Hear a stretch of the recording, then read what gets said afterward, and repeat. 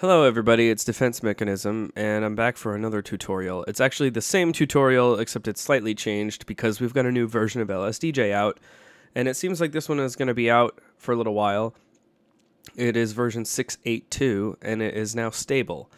So some things have changed from the previous kick tutorial, hopefully not a lot. I'm just going to go over from scratch how I do this again, and hopefully you'll find it helpful. I've received a couple requests to update the kick tutorial, and the LSDj manual itself hasn't quite been updated yet, so I figured it would probably be a good idea to cover. So with right away, I'm just going to make a new wave instrument. I've done that already. I'm going to set it to manual so that the waveform doesn't change, and then I'm going to come up to this PLV setting. This is where we are dealing with how the P or L or V commands operate. So with fast, and we've got up and down controls the different types, and then left and right controls the different shapes here that we've got. So we've got basically saw, square, and triangle or sine. And then we've got fast, tick, and step. And then if you go up one more, you have drum. So covering these briefly, drum is like the drum pitch from the last version. It provides that nice exponential slope so that we can spend less time in the high registers and more time in the low registers. And what's different about this version and the drum pitch is that we don't have a DRM max setting anymore. You can actually just tune the notes directly in the phrase. Fast is the default, like high frequency vibrato, fast pitch shifting, pitch sliding, and legato or portamento or note slides. Tick is the slow version of the P and L commands, and V command as well. And step, the V command is fast for this one, and I think the L command is also, but the P command will step the pitch in intervals. Instead of doing the pitch slide, it will just shift it once. So we're just going to set this to drum. We have our transpose switch back, and I'm going to turn this off so that if I have a bass line and a kick in the same phrase, when I transpose the phrase, it'll only transpose the bass line so I can keep my kick tuned at the same pitch and it doesn't shift all over the place. The wave synth screen, this one might be slightly different than the previous one. We have this limiter here, which is kind of nice. Maybe not necessarily for a kick if you want your kick to be really loud, but if you didn't want your kick to be loud, you could limit the volume of it.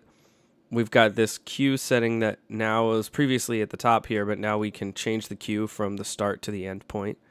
So I'm going to just use the filter to create a waveform that looks like a kick. This can go however you want it to. If you set the Q pretty low, you get more of a sine or triangle shape. If you set the Q higher, you'll get more of a square shape. I usually like it somewhere in between, a little bit like a clipped sine, but it depends on the song and mixing and all kinds of other things. So I've got the kick waveform that I want. I can tune this usually, depending on the song again, I usually tune it maybe around C7 or C6. Some people like to go a little bit lower, like C5. To set the pitch table up, this is basically the same as it was previously.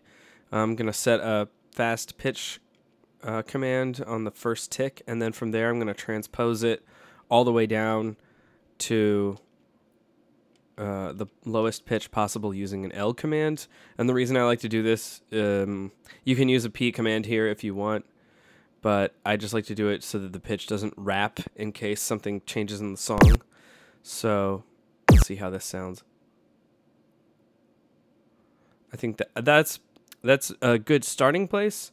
And I think something else I did in the last video was that I put the volume down to 0, and I put this E command over here.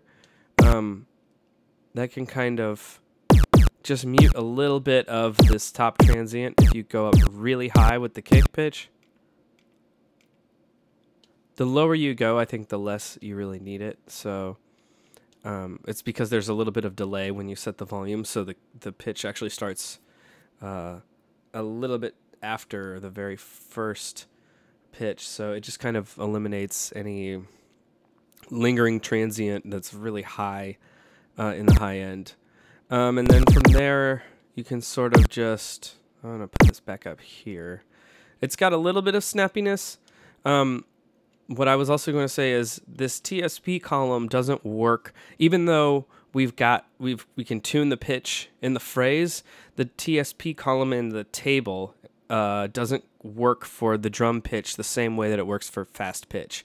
So some people like to start their kicks with a little octave transpose up. And I mean, the way that I kind of handle this is I tune it to where I want it to start, and then I use a fast P command to get it to make it go down, rather than relying on the octave transpose here.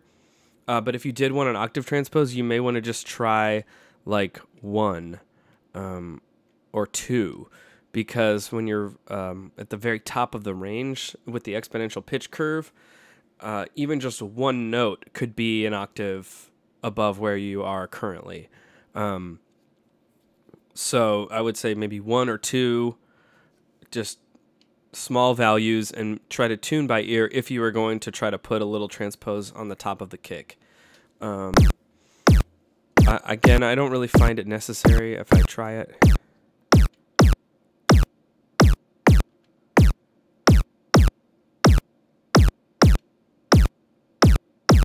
You can already hear, like, even just 1, it makes a really drastic transient at the top of that kick.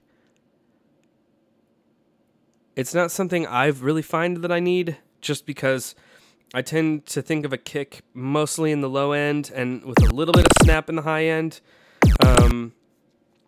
If we try to tune this even higher, like all the way up, you can... I think that gives a pretty good...